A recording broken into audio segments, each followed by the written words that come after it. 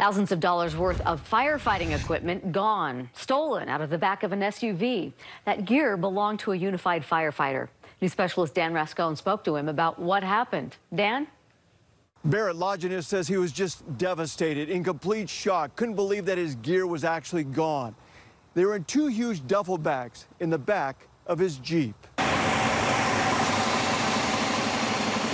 Firefighter Barrett Longinus may look completely outfitted, but that's because he's not wearing his own clothes. I'm even in a borrowed t-shirt and pants right now just to make sure that I can work today. The reason? All of his firefighting gear was stolen.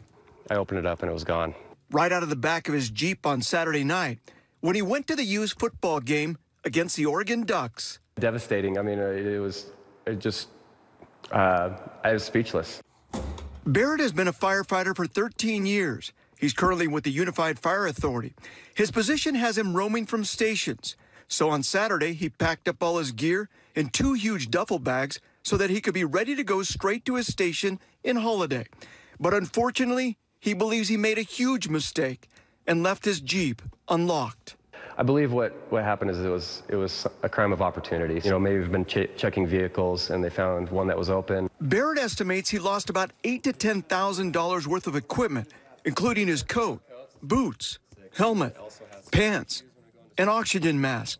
But there was also a lot of sentimental gear he had collected over the 13 years of firefighting. And I actually had some custom shoulder patches that were attached to that and helmet patches that had my name as well. He's hoping someone decides the equipment has no value and turns it in. It has the department's name on it, it has my name on it. You could leave it at any firehouse, ring the doorbell, leave without even talking to anybody.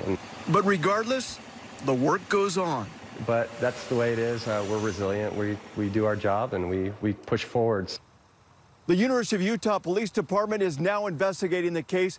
They're trying to see if they can possibly find some surveillance video. But right now, no major clues as to the suspects. If you know anything, call the U's Police Department. I'm Dan Rascone for KSL 5 News.